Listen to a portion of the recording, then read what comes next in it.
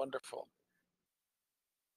All right, welcome everyone. This is Derek Shields. I serve as the director of the National Disability Mentoring Coalition, and I will be your host for the next 90 minutes as we talk about entrepreneurship and a few other topics today.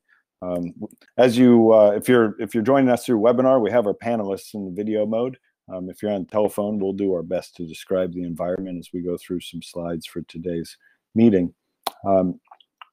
We have a fairly full agenda, but I'd be remiss if we didn't start out today with a moment to reflect a little bit on the passing of one of our loved ones. Janelle, can you go to the next slide? Thanks. So this is what we're going to get into, a little bit of reflections. I have a couple things I'm going to read, and then I'll introduce our panelists to focus on entrepreneurship models and resources to support mentees. This is an area that I'm personally quite interested in because I've struggled in this when talking to mentees about entrepreneurship and self-employment as an option in transition to work. We have a couple items at the end after a panel discussion to focus on some mentoring coalition business. We importantly will update you on the Disability Mentoring Hall of Fame, and then any other updates that you might have. Most of us have probably seen some content online, but one of our dear founding members of the Mentoring Coalition and longtime colleague, Barbara Butts, passed away in November. And if you're not familiar with Barbara, she and her organization, PolicyWorks, had a significant involvement of why I'm involved. About 8 years ago, I was a board member for Barbara's organization, PolicyWorks, and we did a national scan to invest some funds that were in the Susan Daniels Mentorship Fund. And Susan had passed away, and it was Barbara's partner.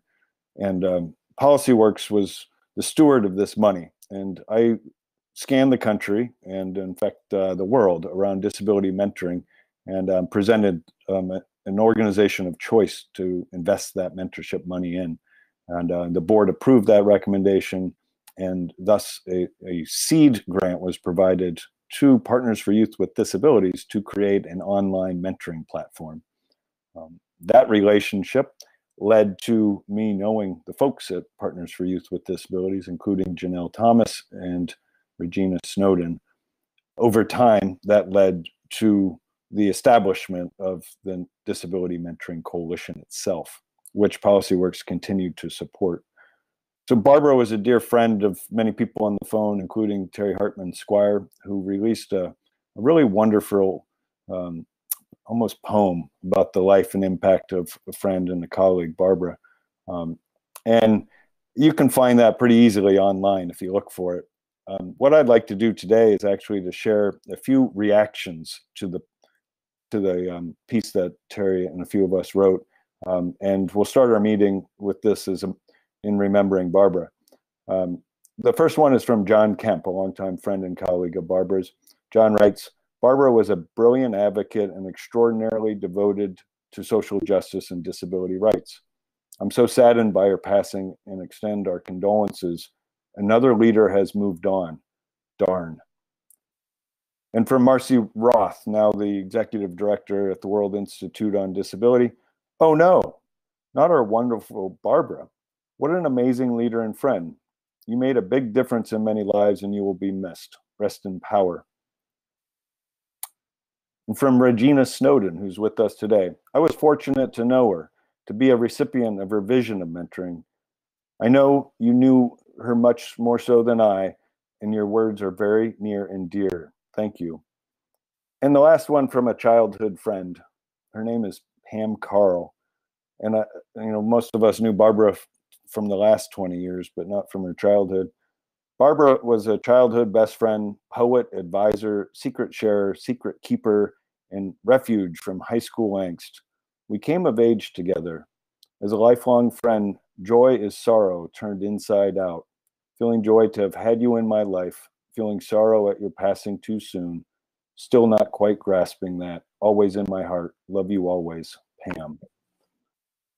So with that, we are reinforced that Barbara left legacy in all of us and asks us to move forward with mentorship and driving full inclusion for the next generation of leaders, to include more young people and young adults with disabilities. It was Barbara's lifelong passion to remove barriers to real careers for people with disabilities. And I think it connects to why entrepreneurship might be a great opportunity. So we'll use her legacy to motivate our session today to create entrepreneurship opportunities for more folks in the country. So I'm going to have to take a deep breath now.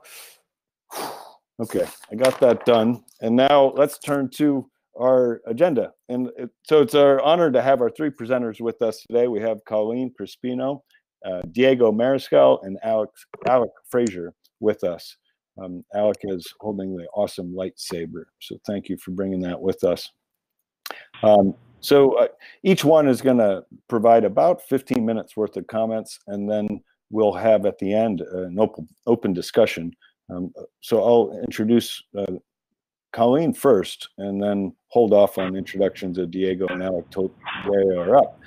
Colleen is a Chief Program Officer at the Viscardi Center and has principal responsibility for overseeing all of the Abilities, Inc. employment, day habilitation without walls, and youth-related programs and services, as well as other key Viscardi Center initiatives. This includes the management of the National Center for Disability Entrepreneurship, the National Business and Disability Council, and Project Accessible or Oral Health. Colleen has a career of about 27 years dedicated to the inclusion of people with disabilities in the workforce, and we're lucky to have her join us today to talk about one of the newer Viscardi Center initiatives. And with that, let's move the slides forward, and I'll turn it over to you, Colleen. Thank you very much.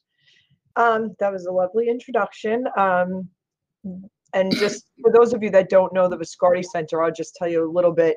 We're a network of 3 nonprofits, including a school for students with very significant physical disabilities and medical issues, as well as serving youth and adults, for the most part in employment, but in other areas as well. We also serve veterans and a couple of other underserved groups. So I have been with the Viscardi Center for a little more than 2 years, and it's really a great, amazing place. So when I got here, one of the first things that John Kemp, our CEO, who I know some of you know, said to me is, we really should have an entrepreneurship program, and it should be national. And I said, okay, I've been working in employment for people with disabilities for my whole career, but I have not really focused on entrepreneurship. I'm not an entrepreneur myself. So I kind of set out to figure out what was out there and what we could do. And what I really found was that there was a big void in entrepreneurship programs for people with disabilities. There had been some that had been funded by ODEP that had lasted for 3 years or 4 years, and all of their information was public, but they didn't have funding to continue. So I already realized the sustainability of these kinds of programs would be an issue. I did come across some of the programs of some of the other people that are here, including Diego, and also the Chicago seed.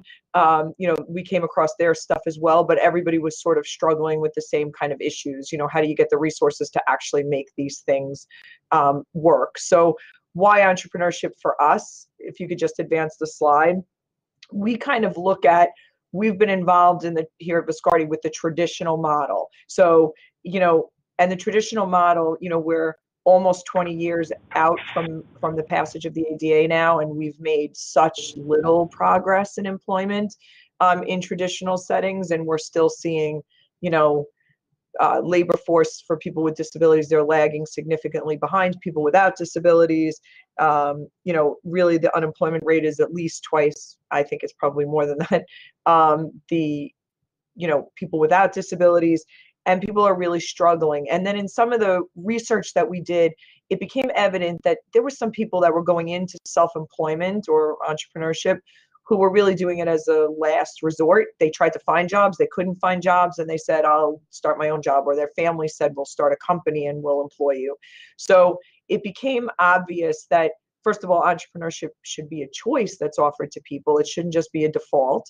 And for those who really feel like that's the only direction they have, there should be supports and services available to them. So that is really what we set out to do. And if you look globally, as we tried to do, people with disabilities are really succeeding across the globe in self-employment for a whole host of reasons. So it became really important for us to be able to try to figure out how do we take all the best practices from what people had learned and kind of build something that we thought was going to work for people. So if you could just go to the next slide. So our vision really was to provide a strategic pathway to combat the barriers that lead to such widespread unemployment and underemployment. And I listed just a handful of them here, and I think everybody here probably knows all of these plus a whole bunch more. So, there's still the battle with employer attitudes, and accessibility, transportation, personal financial considerations for people. Do they have money to start their own businesses? What will the impact be on their benefits and entitlements? What are their own personal care needs, and how do they get those things met? So we wanted to be able to create a program that took all of these things into account and helped people find solutions that could help move them forward. So it was really important for us to be able to not just provide entrepreneurship, which is interesting too, because when you look across the country, there are so many entrepreneurship programs. If you are a woman, if you are somebody in a minority group, you can find an entrepreneurship program in your community. You'll find training, you'll find an accelerator, an incubator, you'll find something. But so few of them are, have any expertise helping people with disabilities. And I was actually kind of struck as I was logging into the webinar that the password was inclusion for all, because the very first experience I had with entrepreneurship, I attended a conference called Entrepreneurship for All, and it was in Boston. And essentially, it was a fabulous conference. It was great for me to get good insight into what people were doing in entrepreneurship, but it really wasn't for all. It was for everybody except for people with disabilities. And every time I raised my hand in a session and I said, well, what do you do to support people with disabilities? They all said, I think there's somebody here who does that. You should try and find them. And after I heard that 5 or 6 times, I was like, okay, so clearly this is not entrepreneurship for all. So I really realized that, we weren't going to expect that from these other organizations, and we would have to try and develop something that we thought was going to work. So next slide. So basically our goal was to educate and prepare aspiring entrepreneurs with disabilities through online training, mentors, ongoing support. This is actually kind of a new take for us. Our initial thinking was that we were going to do this very locally. We were going to do this in the New York metro area and provide in-person training to people with disabilities here at the center or in our city office, and that people would come to us and it would be great. But when we put out a call for potential entrepreneurs, we got interest from all over the country, even more so than we had from our local area, and we kind of pivoted and changed course. So we are actually still in the process of developing all of our materials, but we are using an online accessible learning management system to push trainings out. We have trainers and mentors that are doing live trainings online, as well as videotaping trainings that will be provided or that people can go back to. A big piece of our program was partnering with a small business development center near us, which seemed to be the model that some of the ODEP programs used as well. It was helpful to us because they're the ones that have all the knowledge. They may not know some specific issues that they need to kind of think about for people with disabilities, but they definitely know the entrepreneurship space. So we have had a really great partnership with our local small business development center out of New York State University of Farmingdale. And they have provided a lot of training and mentors, and they actually do, unlike some of the other ones that we spoke with, have mentors who are people with disabilities. So it was great that we were able to find that connection. And then the other thing that we have done is we've created an advisory board of mentors and advisors who are assisting us with the program. Many of them are people with disabilities, entrepreneurs with disabilities, people in different spaces that we thought we would need, like legal and marketing, and to support some of our trainees as they go through the process. So it was really important to us to be able to provide ongoing training and mentorship, and that we were actually able to include people with disabilities who were successful in self-employment, so that they could really help move people along in a way that someone like me who's never started their own business could do. So we really wanted to leverage our unique place in the disability space, and combine it with all of the resources that we could put together to support our first cohort, and then going forward from there. Next slide. So some of the highlights that were important to us in creating our program were accessible materials, because that was a thing. Every place we went said, of course we would serve somebody with a disability. And we said, well, are your materials accessible? If somebody has a visual impairment, do you closed caption your videos? Do you have sign language interpreters at your training programs? And there was a resounding no to all of those questions in the entrepreneurship world. So for us, it was really important to make sure we had accessible materials, accessible technology. And for us, that meant an online learning management system. And it was very hard to find one that was completely accessible. There really aren't many, and they know that they're not, and most of them are working towards something. But it was a big challenge for us to be able to find a solution for that.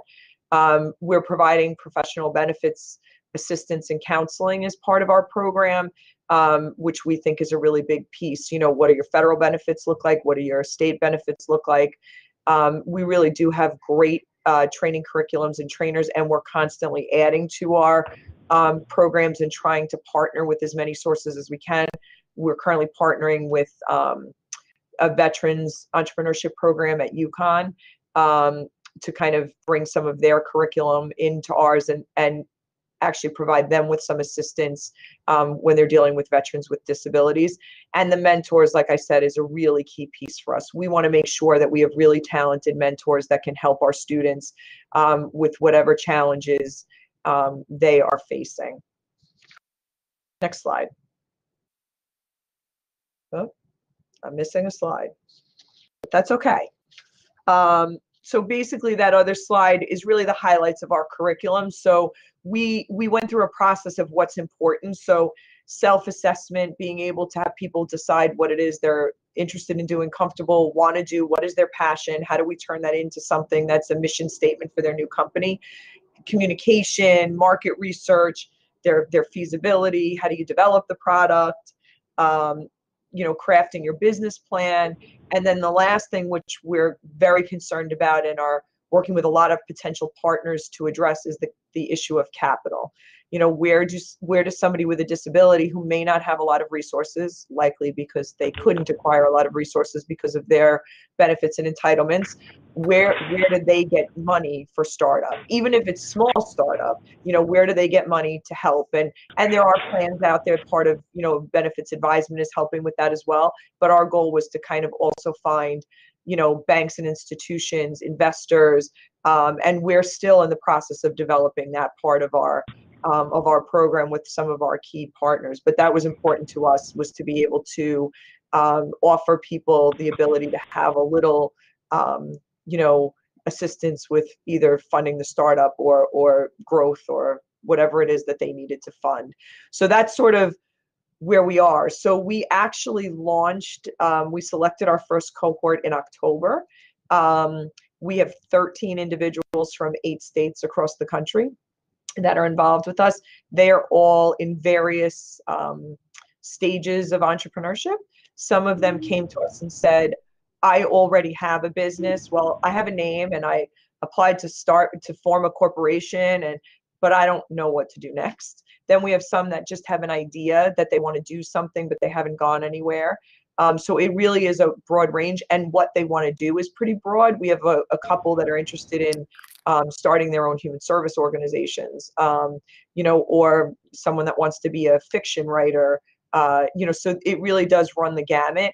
And we have begun online and live via the internet training with them, and linking them up with their mentors that are going to follow them through the training course, and providing them with online materials that will supplement their training.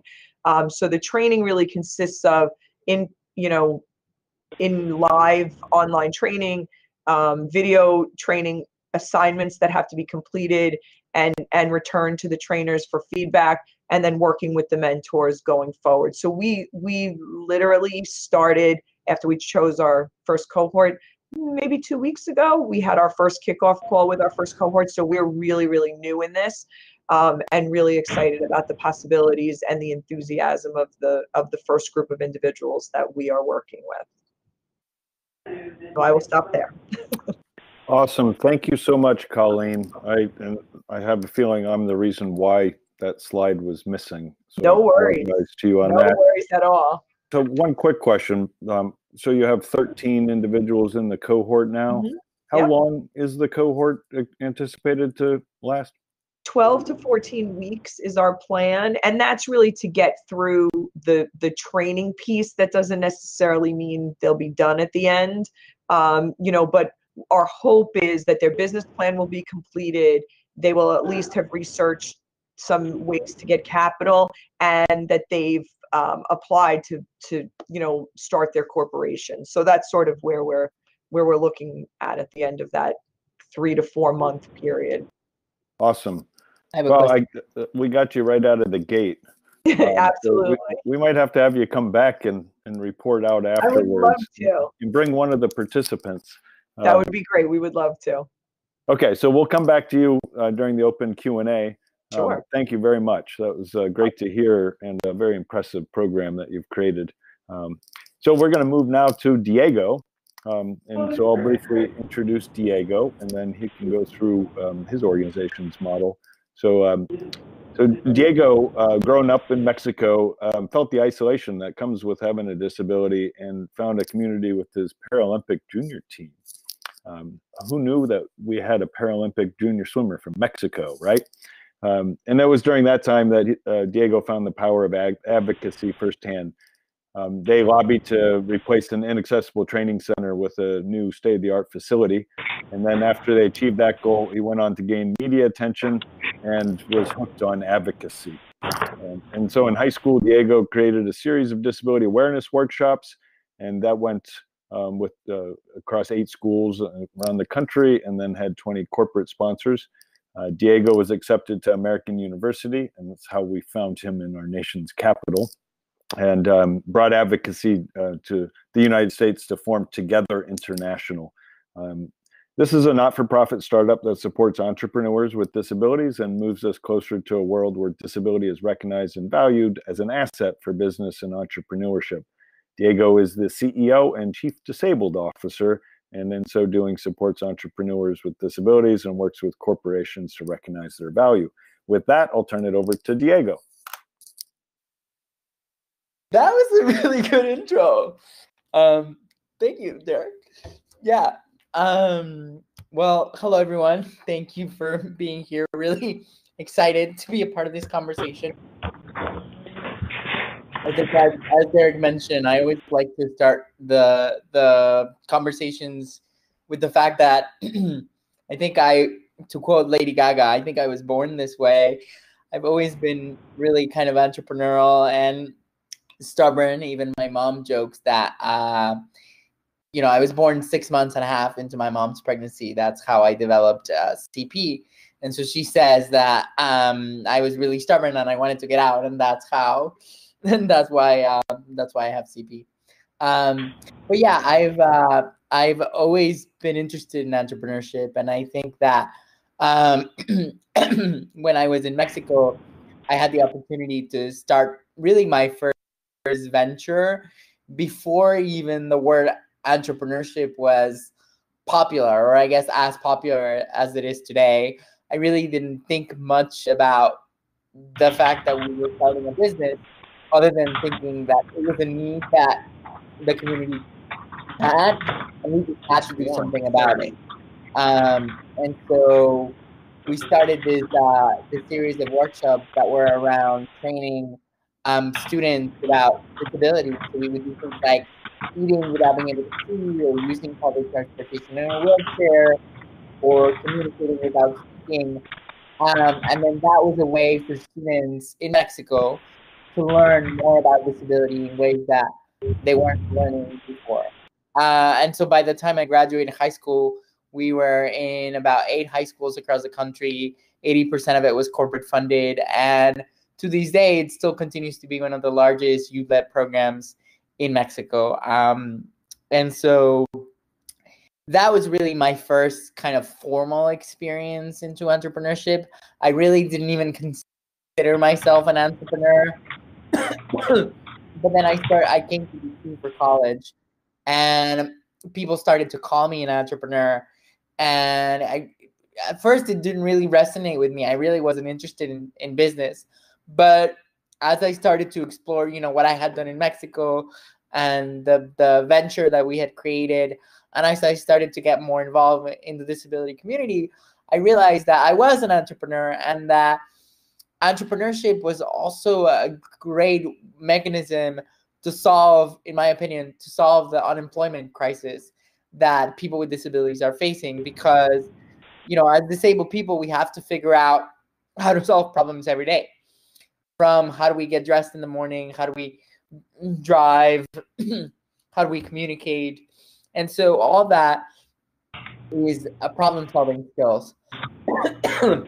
And so all a business is really solving a problem at scale, right? And so what if we could translate the skills that disabled people have just by living with a disability into a business concept, and really kind of elevate those skills.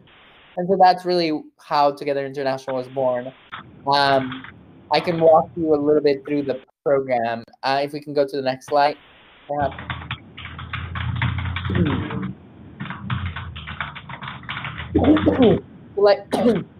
So this is excuse me.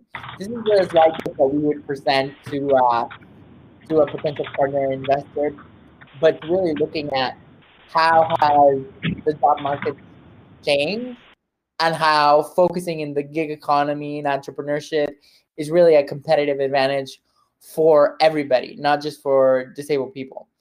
So this is really meant to say, this is where the job market is going. If you're not thinking about entrepreneurship, you're actually behind the trend, and behind kind of how society is moving towards that. So what this does is helpful, because it helps us frame the problem much bigger than just the disability perspective. This is where everybody's moving towards. Next slide. Great. So this is where I talk about specifically disabled people, and how we have to innovate on a daily basis. You can go to the next one. Talking about the unemployment crisis, and the unemployment crisis that people with disabilities face, which we are all familiar with. We can go to the next one. Okay, this is really interesting. I think this puts it in context. Again, this makes it from, we're serving a community of people, unique, that's kind of a niche, into this is a much larger market that everybody can be a part of, and that everybody's influenced in some way. So this, again, helps us go from, kind of short vision to a much larger scale problem. We can go to the next one. And let me know if I'm going too fast. Our title slide, and really flipping the disability narrative is kind of what we think about, because we're not trying to fix anybody with a disability We're not trying to cure them or any way of their disability. What we're saying is use your disability as an asset and use the skills that you've gained as a person with a disability to make your business better, or to make existing businesses better as well. Go to the next slide. So this is really interesting. So this is kind of the 4 components of our program. So we look at our program really as a workforce development strategy program, more so than the unique success of the entrepreneur as a business owner, right? So for us, a good outcome or a positive outcome would be a person went through our program, decided that entrepreneurship wasn't for them, and then based on the skills that they've gained, they now are much competitive in the workforce, and because of our program, they're able to gain quote unquote traditional employment at a much competitive rate than before. And so we really look at it from a workforce development standpoint. So the 4 components of our program are entrepreneurship classes. This is excuse me. This is really similar to I'm guessing similar to the Viscardi Center in thinking about basic entrepreneurship materials, lean startup, things like that. Then the second component is coaching. So this is getting the entrepreneurs to realize that they already have all the skills that they need to succeed. So it's a lot about sort of self-development, and it's more so it's less about telling them how to do a particular thing, and it's more so having them figure out the answer for themselves. So this, I think, has been a particularly unique aspect of our program. And what we see, what's really interesting about this is we might frame it in a business context, right, when we do the coaching sessions, because they're focused on a business. But once the entrepreneur achieves a certain level of self-confidence, they're able to translate those skills that they've gained in coaching and in the entrepreneurship classes outside of their unique business. So that's really interesting, an interesting trend that we've seen.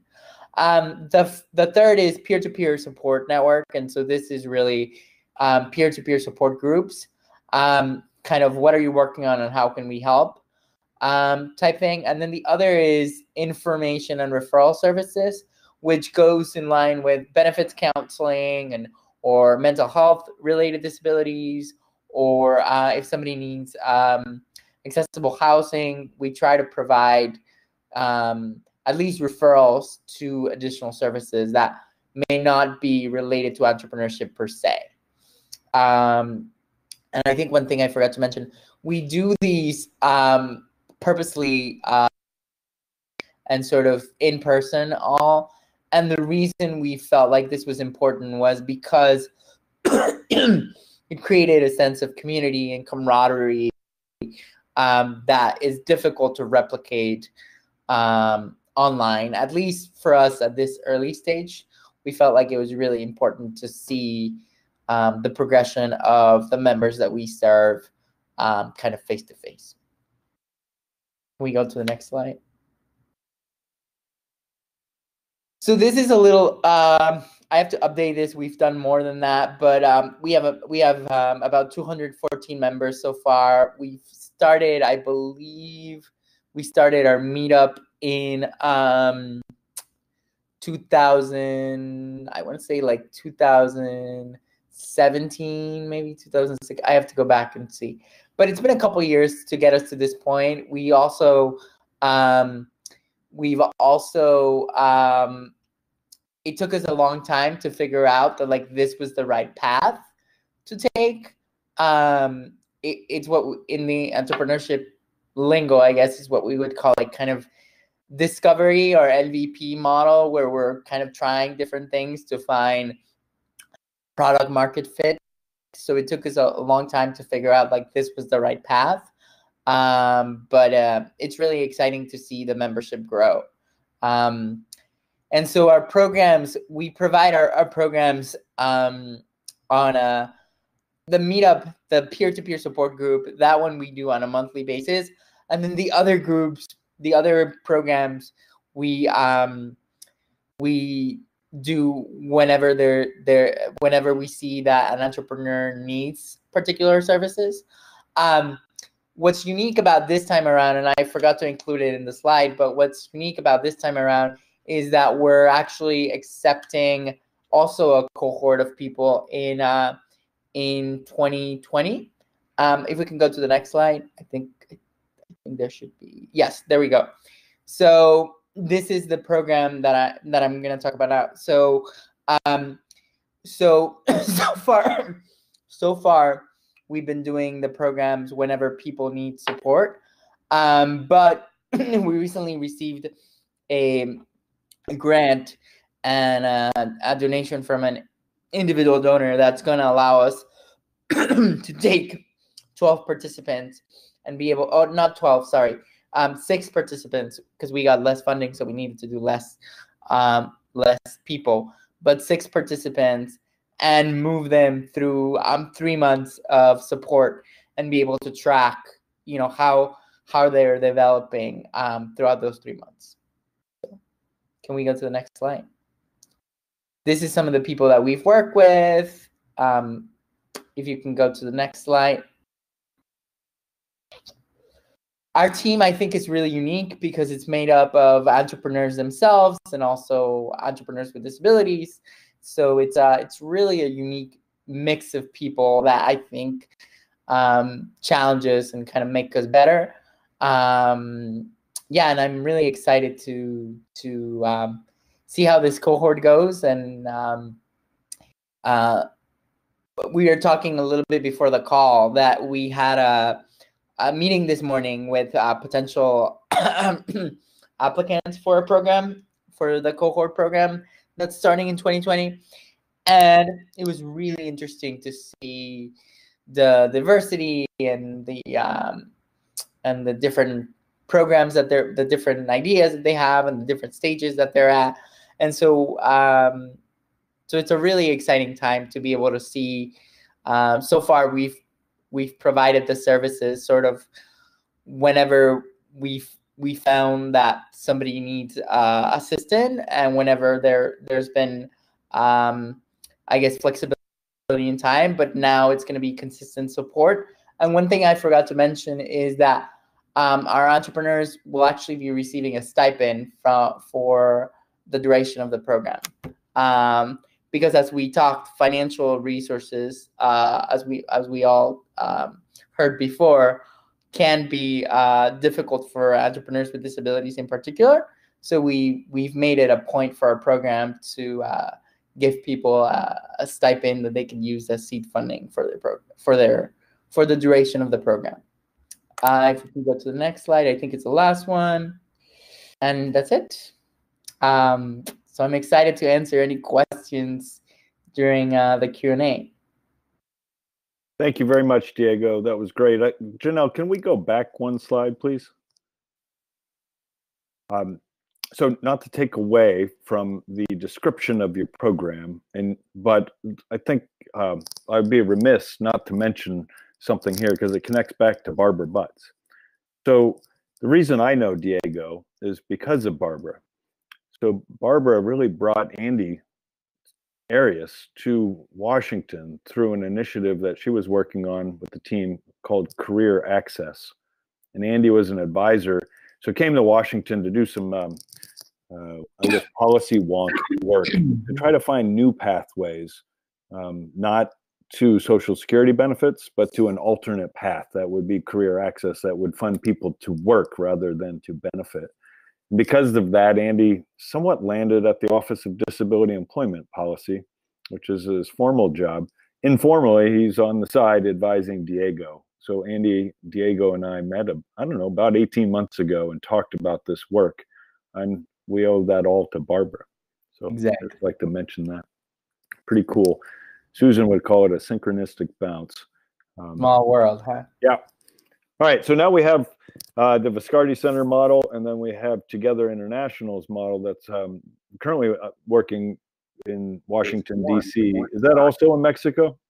No, so we will eventually, I think, do a version there, because I think so much of what I learned in Mexico when I started my first venture, I've taken here and I've used those skills here.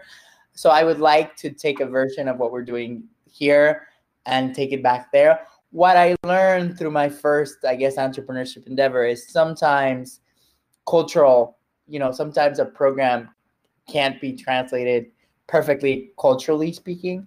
So we'll have to learn and make some tweaks as we go, but it'll be really interesting to see how we're able to take some of the learnings here and apply them there at some point. Awesome. All right. Thanks, Diego. We'll be back to you and Colleen after Alec's presentation here. So let me now introduce Alec Frazier, our third panelist. Alec Frazier is an autistic disability rights advocate, the director of Autistic Reality, and is the author of 2 books, Without Fear, The First Autistic Superhero, and Veni Vidi Autism. For his work at Autistic Reality, Alec does public speaking, lobbying, peer advocacy, and publicity, as well as other forms of advocacy. Amongst many of the areas of work that Alec has been up to, he's spoken on Capitol Hill. He's mentored for the AAPD summer internship program class.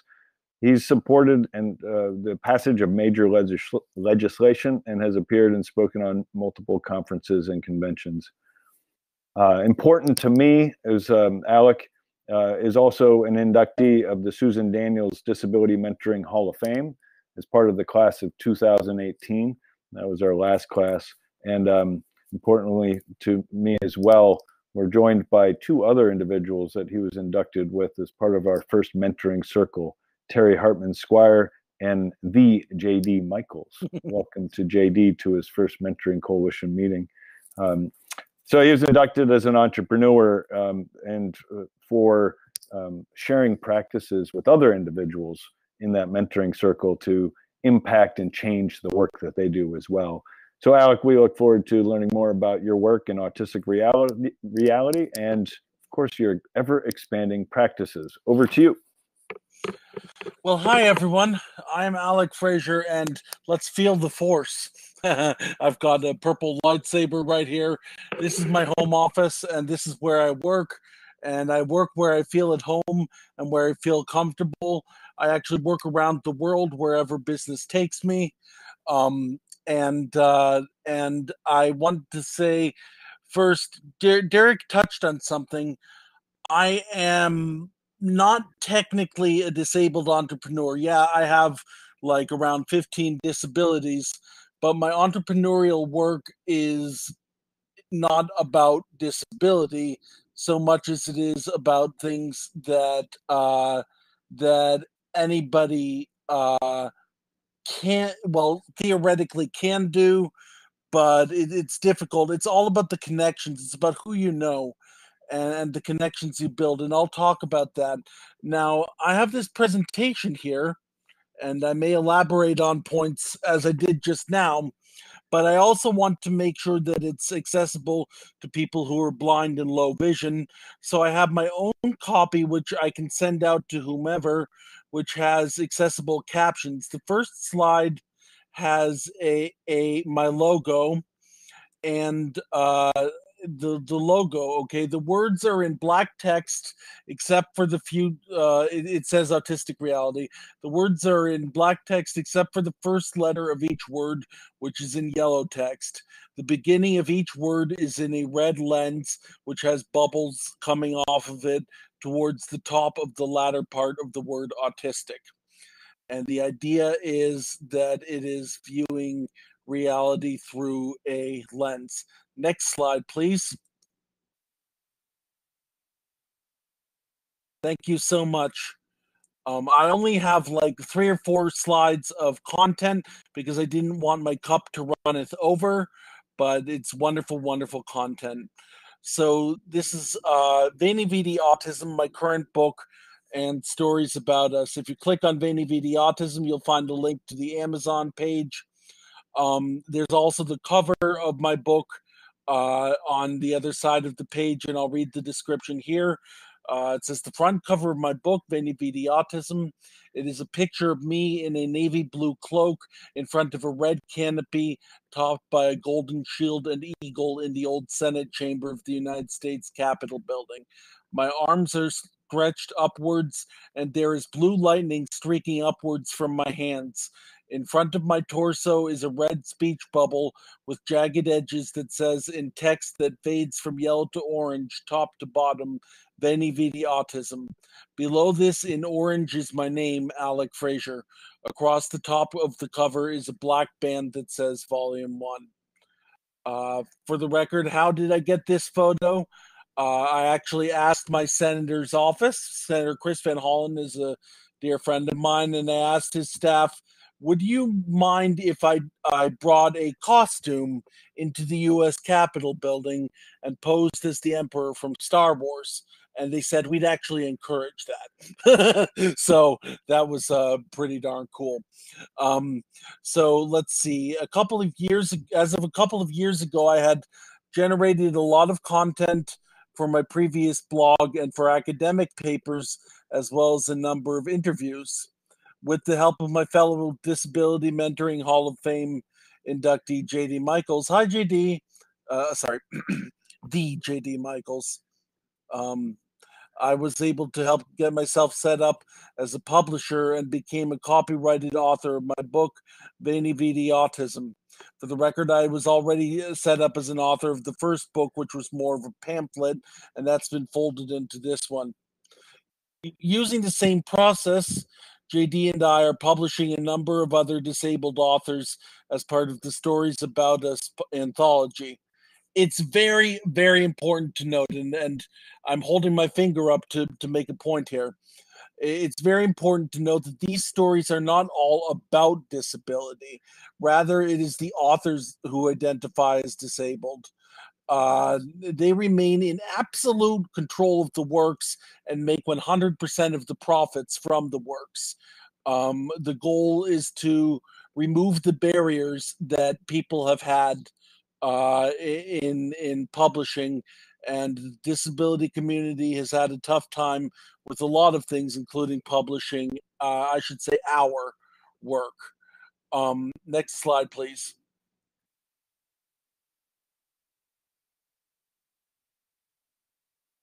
Thank you. This is my work is, it's work, it's really busy, but it's also really fun. So this is a picture of me with I'm not lying here, I'm not exaggerating. This is me with the head of Marvel Entertainment, Joe Quesada, who's actually a dear friend of mine. I met him several years ago, and we've stayed in touch, and we message now and again. And I asked him if he would be willing to sit for a podcast interview, and he said yes. So it says, Alec is very tall with glasses and a wide-brimmed black hat, and Joe is a little shorter with short, dark brown hair and glasses. Both are smiling. This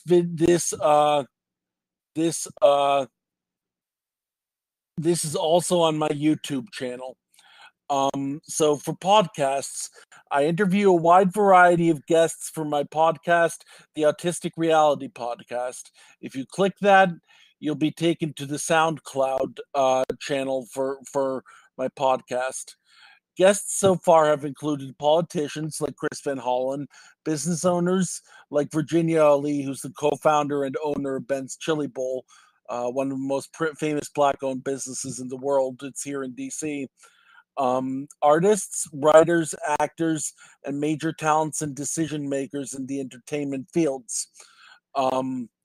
I may point this out on another slide, so forgive me, but I also have YouTube interviews of Joe, as seen here, and of, I'm not lying here either, Diana Gabaldon, the author of and creator of the Outlander saga.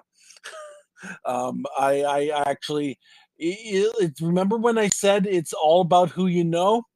Well, I have taken the tag, and this isn't on the slides, so listen carefully. It doesn't hurt to contact celebrities via social media. You'd be surprised at how many would respond. I emailed Diana about whether she wanted to be on my podcast, and then I posted that email, the part I was privy to share, on my Facebook, and holy crap, she responded to that, and she said, "I'd gladly sit for your podcast." And we have like 20 minutes of interview up on YouTube and my blog. Although almost all of the questions are tailor-made to the individual guest on the fly, one question is constant. Terry Hartman Squire, I love you dearly, and I know you're listening, and I thought of you when I composed this question for my very, very, very first podcast ever, the one with Chris Van Hollen, and I have asked it of every single guest afterwards, and I've done dozens of guests. This question is about disability representation in the entertainment industry, whether it be acting, writing, illustration, or something behind the scenes. It doesn't matter if the person has nothing to do with entertainment. I asked them that question because I want to get a broad cross section of what celebrities and movers and shakers and pioneering people have to say about disability and entertainment. Because thanks to Terry, that has done a lot for me, and I feel like I should return the favor. Next slide, please. Right on, Alec. So this is actually a picture of me at work. I was compensated for this. I kid you not. It's a picture of me at Disney World at Pandora, the world of Avatar. The key is knowing people who will compensate for various things and have it regarded as a business endeavor. I'm going to read the description. Alec is pictured in a blue t-shirt wearing glasses in front of a floating mountain covered in rich foliage and waterfalls. There are various other plants around him. And actually, I don't know if you can see it in this photo, but some of the plants are alien plants from that fictional world in the Avatar saga. And the next film will be coming out in December 17th of 2021, and it'll be about the underwater world of that planet. So blog entries. I am just restarting my personal or advocacy blog. You can click there, and it only has one entrance. I had a blog that had everything imaginable on it, and now I'm trying to curate it more carefully. It has one entry so far, which is actually a version of this presentation made accessible so anyone can view it on Blogger. I also have frequent thoughts on entertainment and put them on Veni Vidi Autism, a pop culture blog of autistic reality, which is another blog on Blogger, and that has at least 3 entries so far. Both blogs are just restarting, but will be frequently updated with new content. I also put the occasional video interview and other wonderful stuff on my YouTube channel, along with other content. And you did see in the cover of my book that I was imitating the Emperor from Star Wars. I actually had my senator's staffer film me impersonating the Emperor from Star Wars, and that was really wonderful. And I actually did that on the floor of the U.S. Senate. I'm a bit nutty, but I love it. Okay, next slide. So those are the 3 videos on YouTube. Pop culture criticism. This is my biggest field of work in the day-to-day. I'm going to read you the caption for that. So I have to go to my presentation. Me and my protege, I have a number of mentees. This is the closest mentee to me. Her name is Liz Pritchard, and we're speaking to about 200 people at New York Comic Con 2019. Thousands of people applied to give talks at that con. Only about 2 dozen were chosen. Liz and I are at a table in the foreground of the front of a large room, and there's a large, varied audience in the background. I am on the far left at the bottom of the photo, waving my hand, and Liz is slightly to my right. I have short brown hair, glasses, and a dark gray shirt and light blue shorts. Liz has medium-length light brown hair and light sunglasses. She is wearing a black jacket and dark pants. So, I write pop culture articles for a number of outlets, including Flickering Myth and Starburst magazine. I also write for my blogs and various other things. Articles range from reviews to opinion pieces to works on sociology and entertainment. Not all of my pieces are about disability. In fact, most of them are not. Remember, I mentioned I'm an entrepreneur.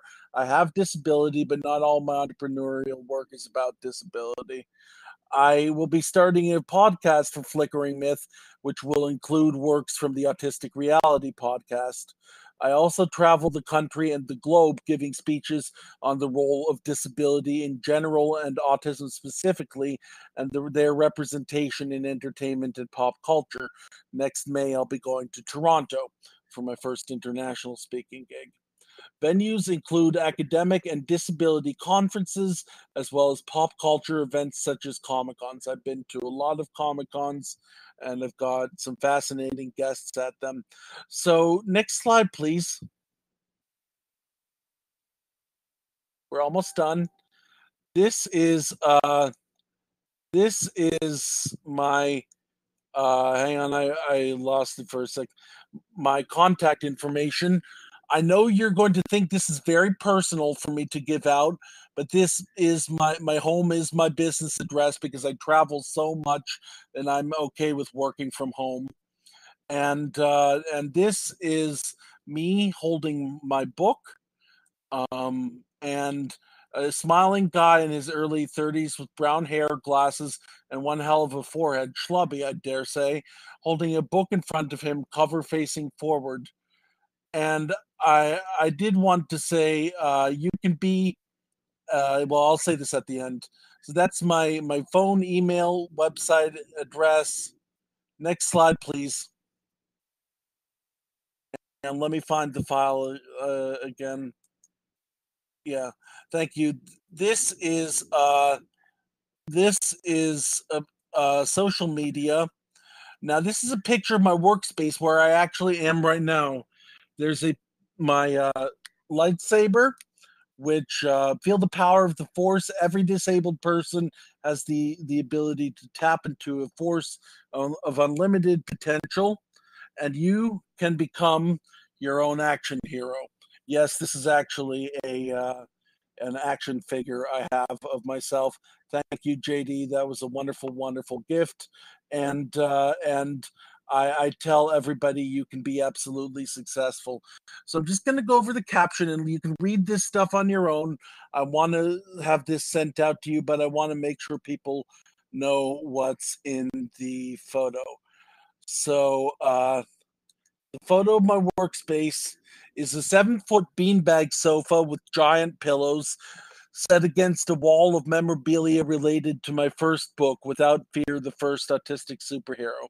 The memorabilia include action figures, original art, copies of the book, a copy of the work it reviews, and photos of and autographs of people involved in the book reviews, such as Joe Quesada, Charlie Cox, Alex Milev, and Stan Lee, of all people. Above all is a banner promoting both my firm and the book. Also included in the photo are Star Trek badges, my lightsaber capability, and a stuffed astronaut Snoopy, symbolizing our journey home to the stars, of whose dust we are made. We are all stardust. We are golden. Alec, awesome. Thank you very much for your words, and I appreciate your description of all of your activities. And I've got 4 or 5 questions that have popped up just from your description there. But I would be remiss to not say that I asked 3 people from completely different organizations to go through about 15 minutes of content. And I don't know how you did it, but we are exactly on time. So without a doubt, this is my favorite panel I've ever been involved with. Neat.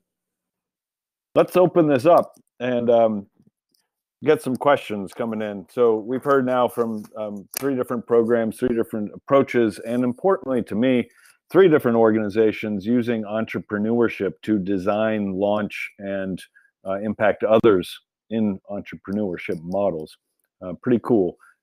I have some questions, but I'll hold mine and see if we can get some others coming in either through the chat box or through the audio. So I'll pause there. Does anyone have a question? Derek, this is Joe. Question. First of all, I want to say all 3 presentations were awesome. Loved it. And Alec, I loved your descriptions for sure of your images. But for Diego, and I may have missed it, and I'm sure I did. Is your program offered to all disabilities? I just wanted to make sure I understood. Thank you. Yeah, thank you for the question. Yeah, we do offer it to all disabilities. The philosophy that we've taken is looking at disability from an identity perspective. So actually on our application, we just say, do you identify as having as a person with a disability or as disabled? And we don't ask anything else from that. And the purpose of that is we look at disability from an identity perspective. And so whoever chooses to self-identify as having a disability is welcome to be part of the program.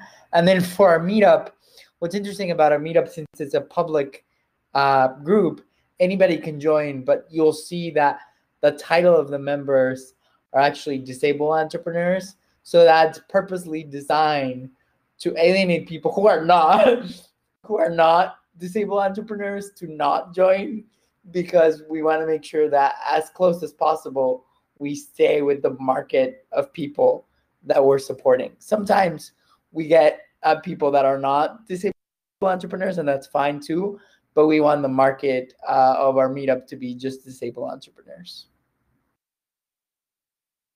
Thanks for the question, Joe. Thanks, Diego. Looks like Dylan is typing a question in the meantime. Does anyone else have a question for the panelists?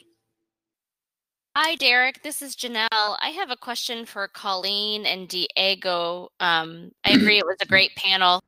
My question is, Diego mentioned that sometimes folks will go through the programming and realize that entrepreneurship isn't for them, but that what they've learned makes them a stronger candidate in just a general work environment. How do you all approach collaborations with businesses or other types of programs that do employment placement if indeed entrepreneurship isn't the right next step for the individuals you work with? You want to go first, or should I go first? Go ahead, Diego. Sure. So that's a great question. Thank you for asking it. So so that's actually a revenue model strategy for us.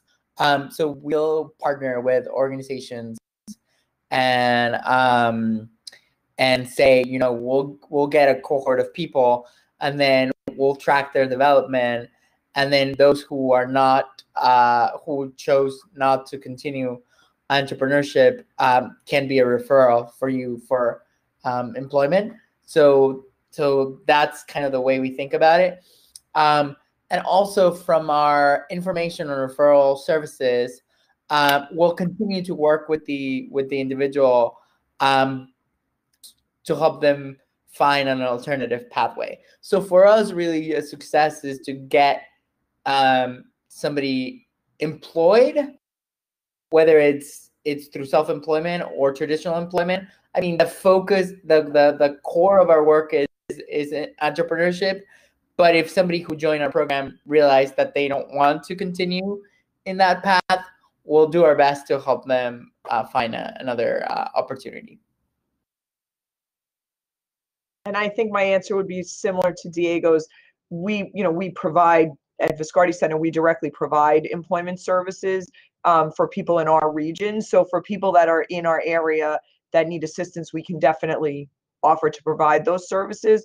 We also have developed relationships in several other states so that we're able to really understand where to refer people if they're not here geographically. And we also, through the National Business and Disability Council, which is another piece of the Viscardi Center, we have connections with employers across the country, and we actually have an online job board. So we're encouraging our entrepreneurs as well as anybody else, and you can feel free to send your individuals there as well, to sign up for our job board so that they have access to jobs across the country. And the companies that are looking there are specifically interested in ensuring that people with disabilities are represented in their workforce. So, and we're actually going to launch a much more comprehensive job board in January or February of next year. But we have our, if you look at nbdc.com, you should find the link to our job board.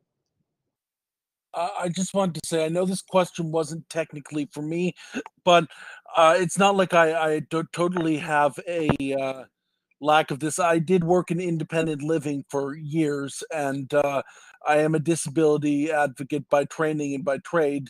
And so I often refer people to various resources, often based on my own experience, but also that I've heard good recommendations for. And I'll certainly refer some people to you kind folks as well. Right. Thank you all. So we have another question that's come in from Dylan.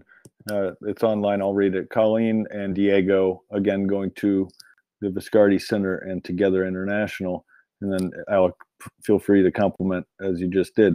What is the Viscardi Center and Together International doing to promote activities and offerings outside of the New York, New Jersey area, or in Diego's case, in the Washington, D.C. area? So Dylan's down in North Texas and wondering, and represents a lot of people in Texas through one of the commissions, governor's commissions, I believe there. So people need to be aware of what you're doing. There's a major increase of modeled entrepreneurship programs and businesses being developed by either orgs, families, and people with disabilities, or by persons with disabilities. So why don't we start this time with Colleen? I know that you have a national connection already, so you can describe that, and then we'll go through to the others.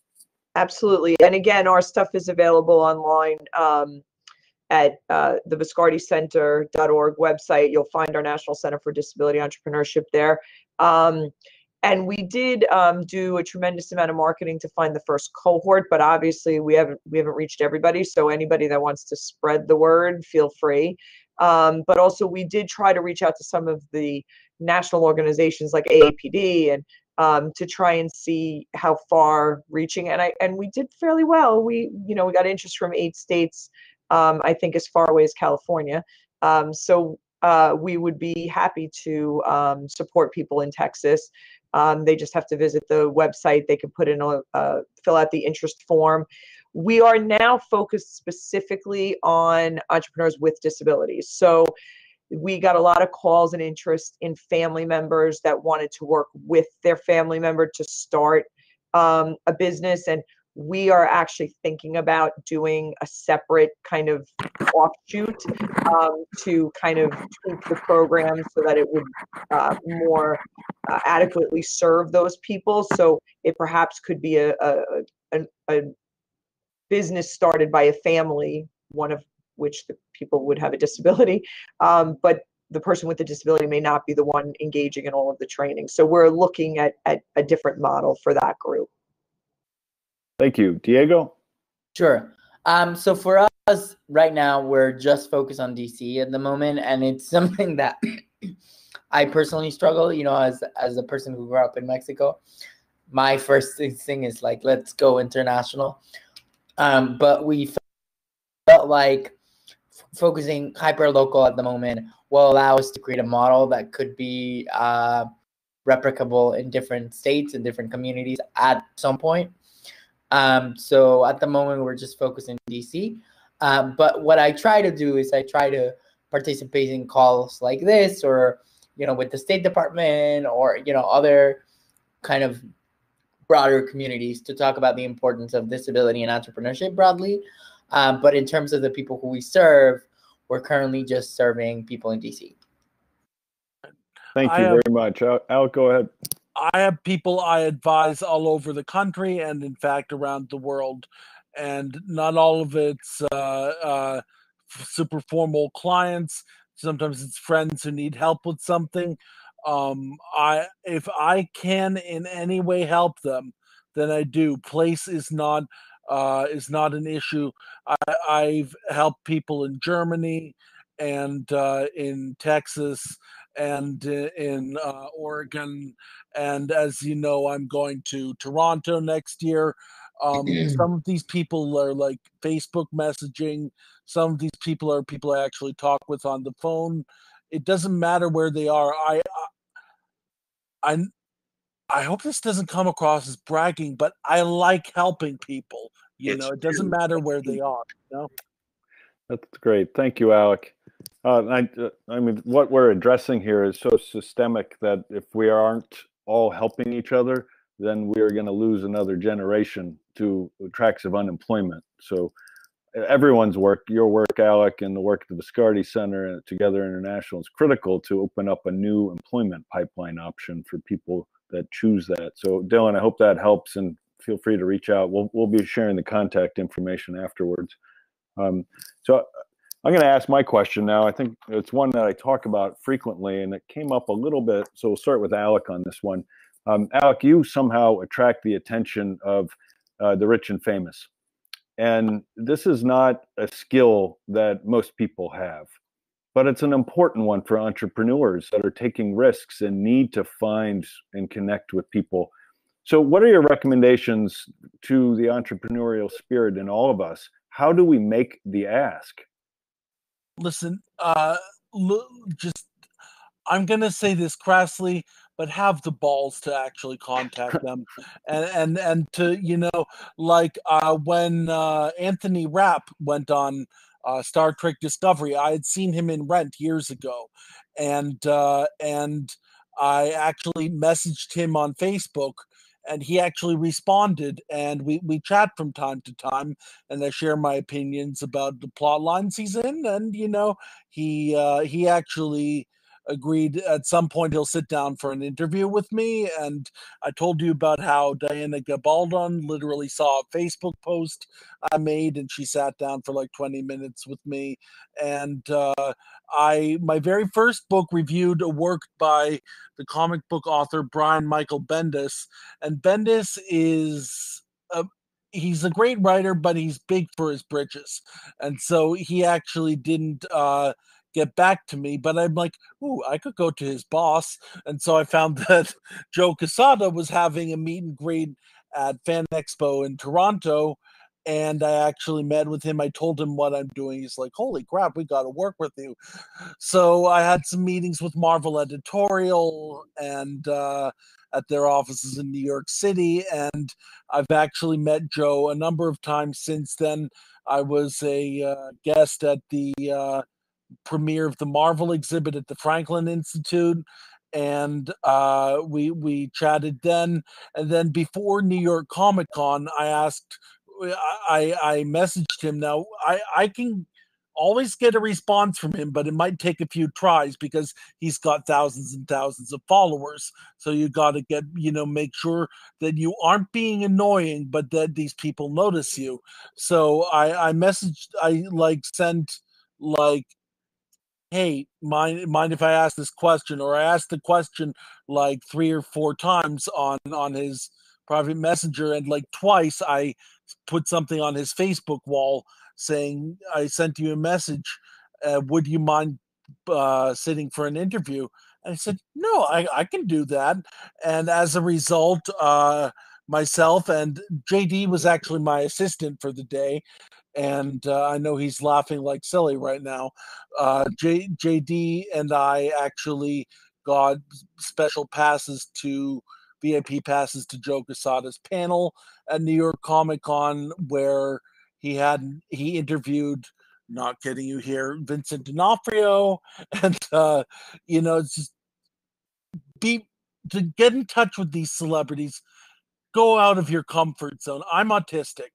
I have had social disability my entire life. The entire reason why I'm doing this talk instead of sitting in a room by myself all day is because I've learned to push my social limits, and you can learn from that to actually contact these, as you said, celebrities. I've gotten to know a lot of them, and they're just really good people, you know. Thank you very much, Alec. All right, so let's go to Colleen next. Colleen, in your courseware or lesson plans, what's the message there to participants? How do you find the courage to go out and push yourself? Oh, that's good. I think we do a whole section in the very beginning about a personal mission statement, and kind of, helping people to figure out who they are and who they want to be in the world and what is the message that they want to push out to the world. So I think it's more than just, I'm going to start a business and sell a product, but it's how are you connected to the product? What does that mean for you? And I think that we've spent a lot of time, because a lot of entrepreneurship programs don't have that component. So we've actually spent the first 3 or 4 sessions are on that topic of, what is your passion? What is your personal mission statement? How do you communicate about yourself? So that people feel kind of empowered to get through the rest of the training and the process. Excellent. Thank you. Diego? Yeah, so this is actually, to me, this is one of the most interesting questions, because it's, I think, the basis of all of our work. So we come at it from saying, you're already an entrepreneur. You already have the skills that you need to succeed. All we're doing is morphing those skills and translating them into the business context. So similar to what Colleen was mentioning, at the beginning of our work, we'll talk about, we don't do personal missions, but we'll do asset mapping. So things like, what assets do you currently have that you can leverage? And that's helpful, especially for people who are low income, have other marginalized communities that they're a part of, to do that exercise of, what assets do I currently have, even if I don't have the experience or the connections, but to start to think that even at any level, we all have some assets that we can leverage. Wonderful. Well, thank you very much, Diego. I appreciate that. And there's a theme here of, creativity, innovation, but also consistency and persistency. And perhaps we all have those things, but we don't see them in the world of work. We see them in other areas of our lives. And you all are helping others find that. And to me, that's helping them find an entrepreneurial purpose. And sometimes we skip that stage. And when we can find that, then normally we find the energy to create and to do great things. So I appreciate your content and your presentation and answering the questions. I do want to add in now some content from the University of Illinois at Chicago. Go ahead, Diego. I have one question, though, for Colleen. I'm dying to ask. Oh, no. Yeah, go ahead. Yeah, go ahead. So I guess 2 questions. One is, what are you guys measuring? So what are the metrics that you're using across the different lessons? So that's one. And then the other, and I know we talked a little bit about it when we met, but I'm curious if you have people in DC that you're supporting. And I ask this because I think they could benefit from both programs, especially since we're doing, Yeah, no, as far as people in DC, we actually don't. Maybe that's because you have them, Diego. But no, we don't have any people in DC or the Maryland, Virginia area, which is interesting, because we actually took a look at that. And then I forgot the other part of your question. Oh, what metrics are you using to measure success throughout the program? Yeah. Well, we're obviously measuring how many participants. We are keeping some demographic information, not a tremendous amount. We're measuring whether people get through completion of their business plan, who gets funding, for their projects, who actually launches their businesses. And our goal is to measure them on the, longitudinally as well, so that we can see in a year to 2 years, how are people doing and what kind of supports do we need to keep them successful. Got it. Good question, Diego. Thanks for bringing that up.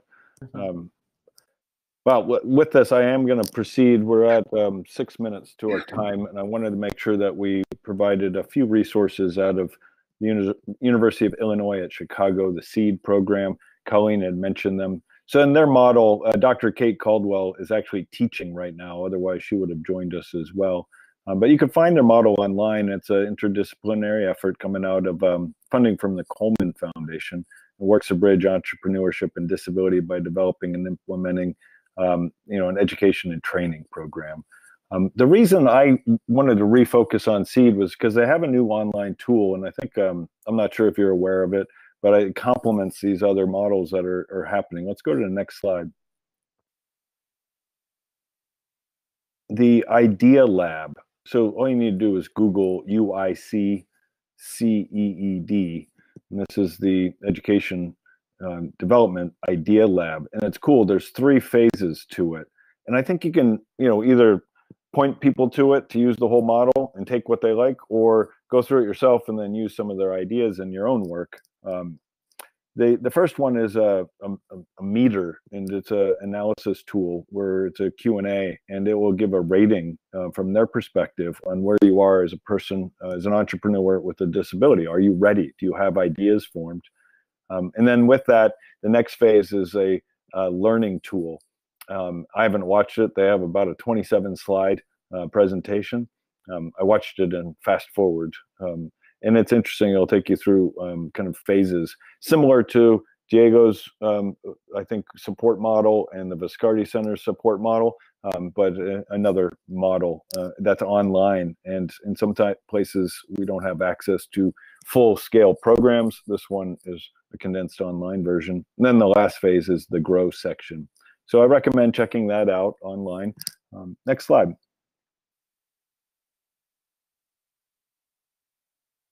Importantly, this time of year, we have options as we shop. And so today, I'd like to suggest buying from entrepreneurs with disabilities this holiday season. Kate Caldwell and the SEED team partners with another friend of ours, Emily Ladow out of New York, and Words I Wheel By, to create the annual holiday gift guide. And these entrepreneurs were previous contributors, but who doesn't want a No More Craption shirt for the holidays? So you could go online and buy one of those and provide that to a gift. And I encourage you to explore that if you're interested. One year for Christmas, I got my entire family 3 love shirts.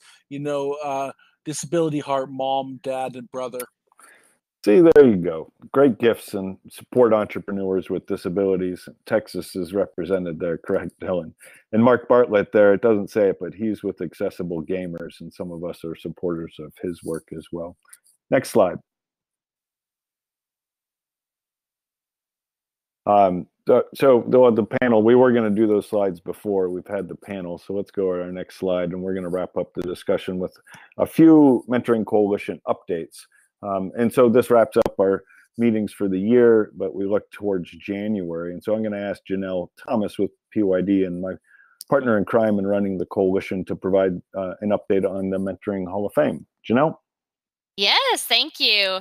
Well, it's hard to follow these 3 incredible panelists, but I'll do my best. We are really excited about the results of the National Disability Hall of Fame this year, the nomination cycle. And thank you to all of you. Many of you submitted nominations as well as promoted the Hall of Fame in your social media circles, and we're so appreciative. We had over 53 nominations this year, which is really incredible. The nominations are from across the country, all kinds of various organizations and individuals, a great diversity in disability, geography, background. And so it's going to be a really stellar class of 2019. We will be the selection. There's a selection committee that's working on choosing the class of 2019. And on January 17th, you all will have a front row seat to the class of 2019 Hall of Fame webinar that happens to be being held on International Mentoring Day. So I hope you all will be there cheering on our new Hall of Fame inductees. And as always, you'll be able to find each of their bios on www.disabilitymentors.org. I will write it in the chat feature for those of you who would like to see that visually as well. So thanks a lot. Awesome. Thank you, Janelle, for leading this year's campaign for the Hall of Fame to recognize mentors and mentoring programs around the country that are having positive impact on the lives of youth, young adults, and adults with disabilities through the power of relationship. We have some Hall of Famers with us, and the opportunity here is to do our first, we did this in October last year, an online announcement, but the reason we're bringing it up is it will serve as our January monthly meeting, and we'd also like all of your assistance in letting the country know that this is going on. So we will be sharing some content that you could put out through email lists and on social media, and we would love for you to help advertise that. We will use this same platform, and it will serve as a 90-minute award ceremony, and we will have some guest speakers to include some new inductees to the Hall of Fame. Importantly, January is also National Mentoring Month. If you have not been familiar with that, please do so and get your organizations to participate. January 8th is I Am a Mentor Day, and January 30th is Thank Your Mentor Day. Both of those days, the world gets engaged on sharing mentoring stories. And so if your organization is on social media, you could plan in advance. We recognize that Mentor, our partner, Mentor, the National Mentoring Partnership, leads this effort. And you could go to their website. I previously shared with our members the campaign guide, but they have plenty of social media tools to assist your organizations. Also, the National Mentoring Summit is in Washington on January 29th. If you're in town, please let me know. We can get some of our members together. Two other updates. We have a peer mentoring webinar. We were planning to do that next week. It is going to be pushed to a new date, likely towards the end of January. We'll provide the update to everyone through email. And last, we will have our first quarter of calendar year 2020. All of the network members, which we have now about 70 of, we're going to send out a SurveyMonkey request for you to populate, and we will use that content to create a more robust online directory. So folks like Lydia, who's out as a 17-year-old in 45 minutes outside of Oklahoma City, who's looking for a mentor because her community told her as a person with a disability she could not be a nurse, could find a directory of people that will lead her to more positive influencers that allow her dreams to come true. Yes, I spoke with Lydia and her mom last night, and it was a shame that this was going on, but it's going on everywhere. Derek. Yes, Regina. Regina? Oh my goodness, this just boggles my mind. We have on the board of PYD an amazing nurse who uses a wheelchair, and I met her. Yeah, so Lydia will be talking to Manu directly, and Manu's going to talk to Lydia about how her dreams can come true. Perfect. I mean, Manu has a PhD in nursing, and uses a wheelchair and did the whole academic arena in becoming a nurse as high as you can become one. It's just amazing that yes. And then there's Sherry Blowett, who's an MA, who's a medical doctor and uses a wheelchair. And it's just mind-boggling to think about that to me. Yeah, well, that's why we want to put out a more. That's why we're going to put out a more robust directory. Lydia's dad had enough and Googled and found me, and now we're getting Lydia aligned.